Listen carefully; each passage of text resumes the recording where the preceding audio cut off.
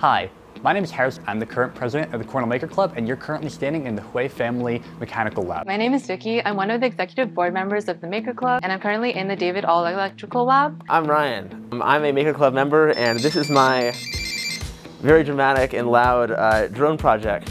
It's called an infinity cube. You can see the reflections, and it just kind of goes on forever.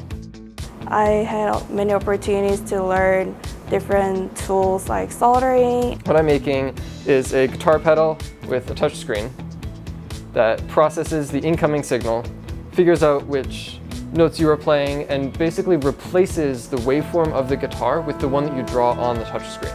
It actually moves these grid fins back and forth using active stabilization to keep this thing from moving to the side. It's sort of like balancing a pencil on your finger, but here it's a drone.